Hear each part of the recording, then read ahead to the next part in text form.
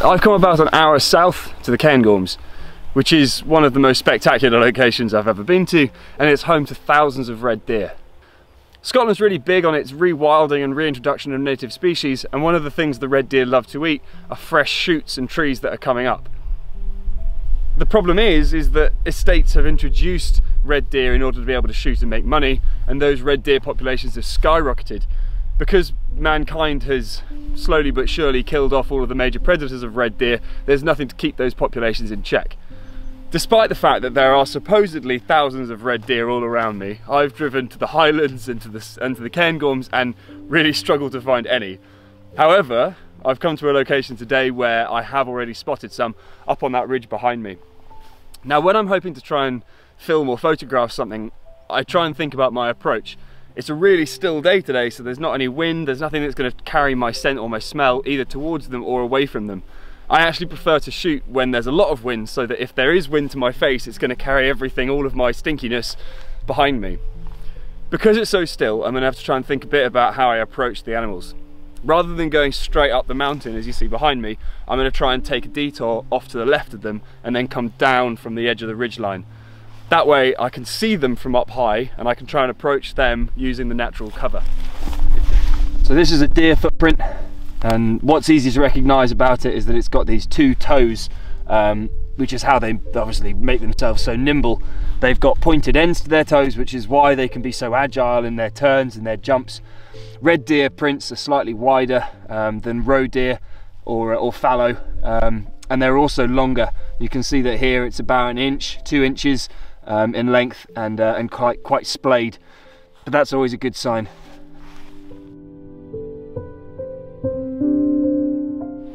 As a direct result of the impact that deer have had on the local flora, landowners have been forced to put up deer fences like the one that I'm next to here. The idea being that deer then can't have access to the new growth that's coming up, and therefore the local ecosystem can recover. They're not, however, 100% effective.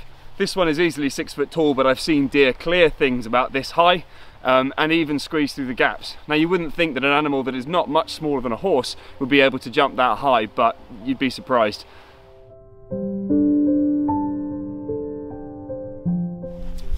One way to tell if deer have been around is by finding their poo. Now, deer are ruminants, which comes from the Latin name ruminare, which means to chew over again. And other ruminants include cattle or sheep.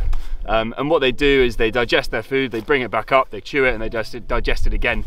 Which means that when the poo is produced, it's very small and very dense. It doesn't have a smell, and you can make out the plant fibres inside of it. If you can find deer poo, you know that there's deer around. And where I am here, there's a lot of it.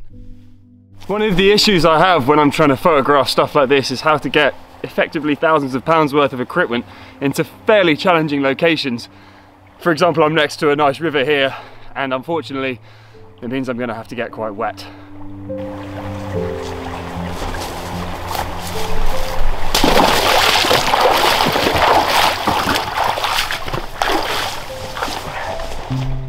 It seems to be that they're still just on the other side of that bridge.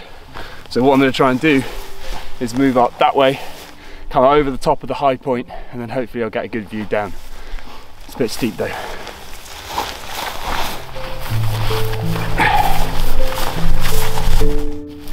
So I've made it to the top of the mountain, and sure enough, I'm in luck and there is a big herd down below me. I don't like to shoot from above looking down. I like to try and shoot at eye level with whatever I'm working with. So this is the tricky bit. I've got to try and use the dead ground to get close enough to this giant herd to get some decent shots. So what I'm going to try and do is go off to the left of the screen and use the ditch or the river or whatever it is down below to get a bit closer and come up from below them.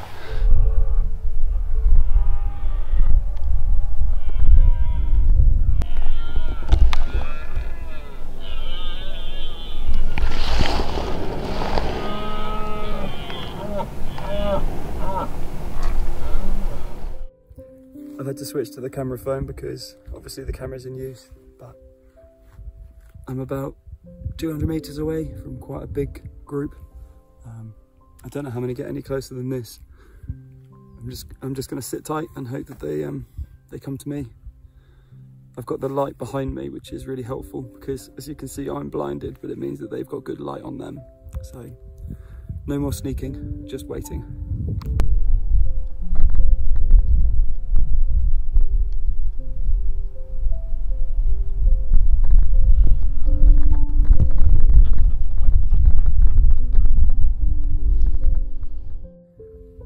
I've managed to come around the side of them, and I've got a really nice angle on the stag and two females with the mountains in the background. It's pretty beautiful.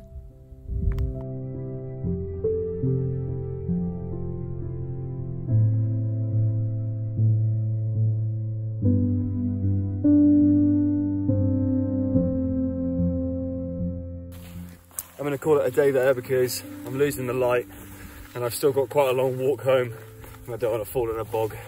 But I got some amazing shots, and it was just a real privilege to see so many deer. It's so lovely to see them out in the wild, you know, and just the size of some of those stags is just staggering. Sorry.